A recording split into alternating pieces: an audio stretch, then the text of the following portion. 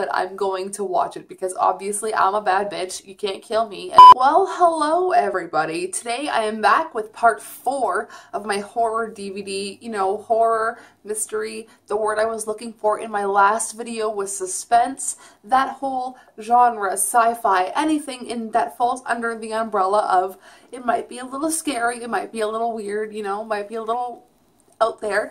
That is my collection and I'm sticking to it. But this is part 4 and all of this haul actually comes from today. The day that I'm filming this is May 28th and I had a huge haul from today. So I thought I would film this video so I can go ahead and start watching these and putting them away. So let's get right into the haul.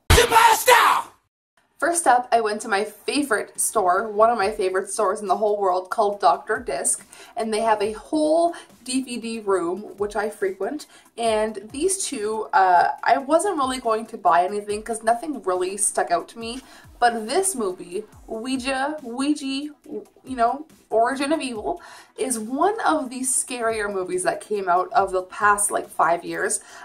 Doris, the little girl in this movie, scares the shit out of me. Okay, her little face changes and it's not a good time. It's a great movie though. I also, if you guys watched my last horror DVD haul, you would have seen that I picked up a bunch of Quentin Tarantino movies, and this time I picked up From Dusk Till Dawn. And this is actually the collector's series, so there's 2 discs in here, as you can see. I am not only a huge fan of Quentin Tarantino, but I am a gigantic fan of Juliette Lewis, so I'm very excited to actually see this for the first time. I've seen bits and pieces of the TV show, and I didn't really ever get into it, but maybe, seeing this will get me into the TV show. So what really made me kind of frustrated was these were $5 a piece, and normally that's not bad until walking home, I discovered a thrift shop. Not a thrift shop, a pawn shop. And in this pawn shop were bins and walls of DVDs, all for $1.50 a piece. So I went in. And something super exciting about this is I actually got to finish off a couple of my series that I've been collecting.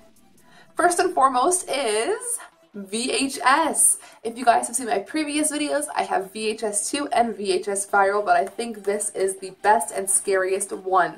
So I'm super excited to rewatch this. So as I was saying about finishing off movie series, I got House of a Thousand Corpses, which is one of my other favorite movies. Marcel actually just watched it for the first time last week and he loved it. So I now have The Devil's Rejects, which is an amazing movie. Tutti fucking fruity, just casually tutti fucking fruity. And 3 from Hell is coming out this year, which will be the 3rd installment.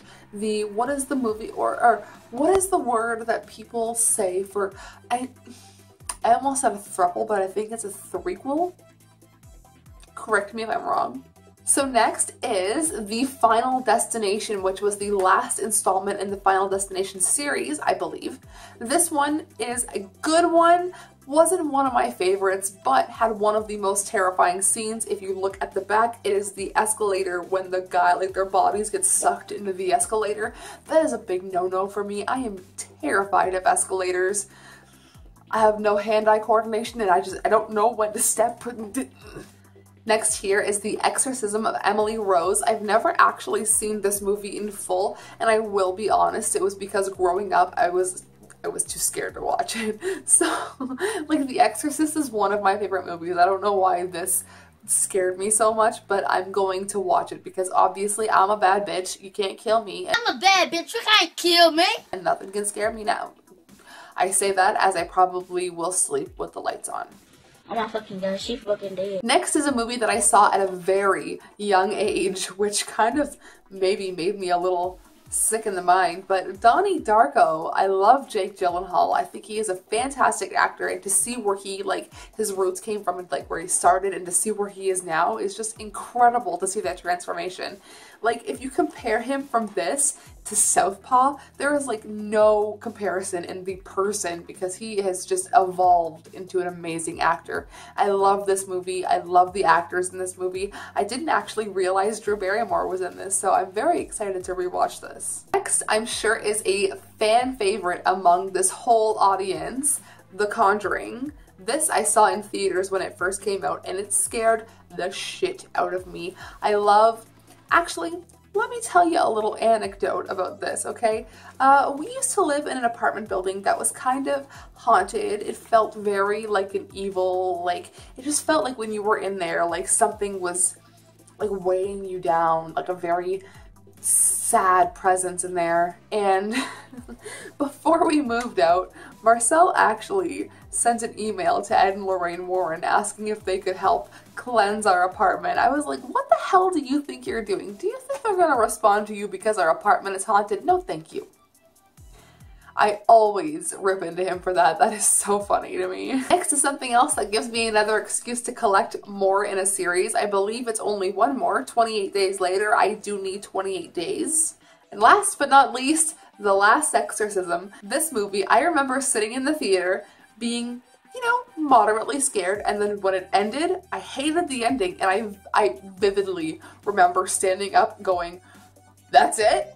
It just left me with a bad taste in my mouth. And the second one wasn't that much better than the first one. But, you know, I'm older now. Maybe I can understand the themes and the topics in this movie a little bit better. And maybe, you know, rewatching it will make it a little more scary. That tends to happen. As I watched things as a child and growing up into like my teenage years, I don't think that I had the proper amount of experiences in my life to understand why things were scary and why things meant a certain thing. But now I'm an adult, my brain is fully formed and full of memories and experiences, so I'm able to relate to characters more, I'm able to relate to storylines more, so maybe going back and rewatching some of these movies, I will feel a different way about it. So, one thing I want to shout out is my DIY Rob Zombie shirt. You guys know I'm a huge Rob Zombie fan, and I ordered this patch off of AliExpress. I ironed it onto this shirt, and now I have my own little piece of Rob Zombie merch that I DIY'd.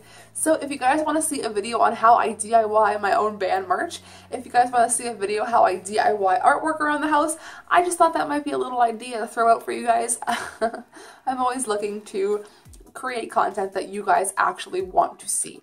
So leave me comments down below. Don't forget to like and subscribe and do all the fun notification things, and I will see you guys in my next video. Holy crap, can you believe we're almost at part 5?